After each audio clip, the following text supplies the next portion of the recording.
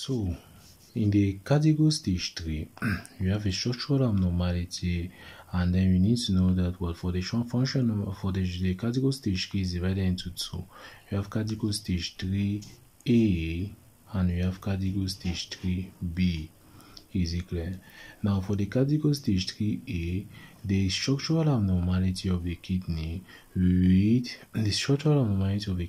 a functional abnormality, meaning that what it is 45 to 60 mils per minute per 1.7 meter squares, 73 meter squares of surface area, while category 3 stage B, 3B is going to be a structural abnormality with a functional abnormality of 30 to 45 mils per minute per 1.73 meter square glomerular filtration rate. Now, the next one is a category 4, which is a structural abnormality plus a functional abnormality of 15 to 30 mils per minute as a glomerular filtration rate. Yeah. So we have a structural abnormality plus a functional abnormality that is a glomerular filtration rate of 15 to 30 mils per minute per 1.73.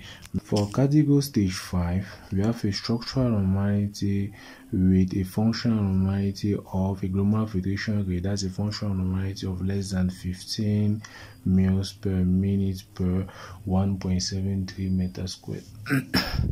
So that is for the category classification.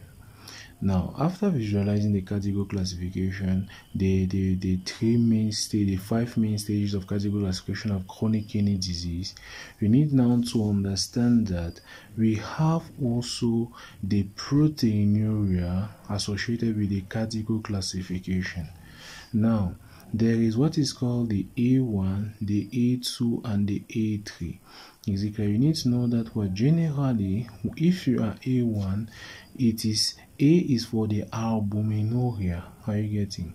So a category 1A1 mean that what at A1 you are going to have a non-glomerular proteinuria.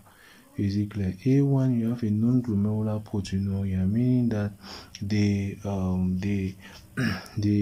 protein levels of the urine is going to be less than 1 gram in a 24-hour urine sample, or you have a urine dipstick that is just 1+, meaning that it is just A1. Now, in the case of A2, you are going to have now a glomerular proteinuria. So when you have a glomerular proteinuria, meaning that what the protein level is 1 gram to 3 grams in a 24-hour urine sample, meaning that you are going to have a dipstick urinalysis that is going to show you 2+ or 3+. Is it clear? It means that you are going to have A2 classification. And then the last one, A3, is when you are going to have a nephrotic range proteinuria. If you have a nephrotic range proteinuria, it means that it's A3. So what do I mean by that? In this case, the protein level should be greater than 3 grams in a 24-hour urine sample, or you have at least a 4+ on the urine dipstick. Is it clear?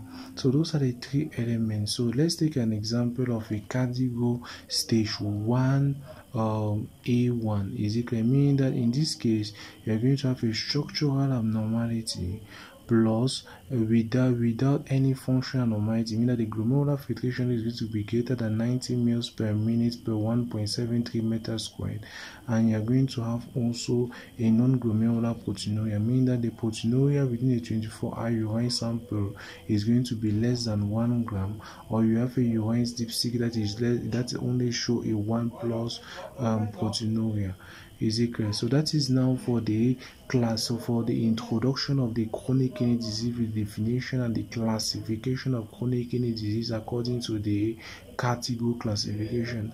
Now, after visualizing this, we are going to move up to the second element now, which is the risk factors of acute kidney injury and chronic kidney disease.